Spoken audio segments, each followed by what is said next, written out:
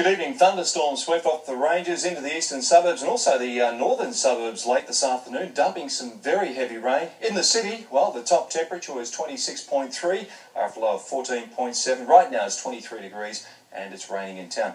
And across the state, well, those storms affected eastern and central parts, and also we had a few storms pop up about the Otway Ranges late this afternoon. As we take a look at the cloud sequence, well, it's this trough which affected New South Wales, bringing that heavy rain to that part of the world, actually dipped into our corner of the world, sparking those thundery showers, and the storms in fact are expected to collapse overnight, and that means we'll have areas of rain gradually making its way across Victoria tonight. Now the stormy weather will return tomorrow as this low pressure trough deepens once again, and looks like this time thunderstorms and rain will affect a good part of Victoria, especially in the afternoon and evening, and some further big falls are likely about the ranges. Around the nation tomorrow, well, it looks like another wet day in Sydney and 23 degrees. Hobart should be fine and sunny, up around 20. Chance of a storm for Adelaide, a top temperature there of 30 degrees.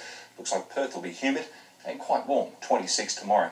Well, for Victoria, another humid day, of course, with those showers and storms redeveloping in the afternoon, as I said earlier, affecting most of the state. As far as temperatures go, almost a carbon copy of today's conditions. And once again, the pollen count was extreme and is expected to remain extreme over the next 24 hours. For the bays, we'll have northeasterly winds of around 15 to 20 knots. They will swing around to the southeast very late in the day, maintaining choppy to rather rough seas. As for Melbourne, further showers and local thunderstorms, especially in the northern and eastern suburbs tonight. Fine at first tomorrow, then further showers and storms returning during the afternoon. Quite a warm day and humid too, up around 27. And as we look further ahead now, Friday, a few clearing showers, 24 degrees. The weekend still looking good, fine and sunny, mid to high 20s. Likewise on Monday, and Tuesday around 29. Wednesday fine, climbing up towards 30 degrees. Well, that's the latest weather. Take care of on the roads tonight. They'll be very slippery. Mitch.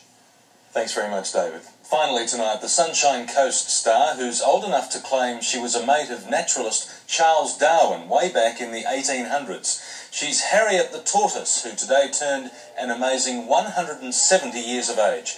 Harriet was reportedly captured by Darwin in 1835, and for the first 100 years of her life was known as Harry, before vets realised he was a she. School children helped Harriet celebrate. They enjoyed the cake, she chomped on hibiscus flowers, and she's set for quite a few more birthdays, vets expecting her to kick on beyond 200.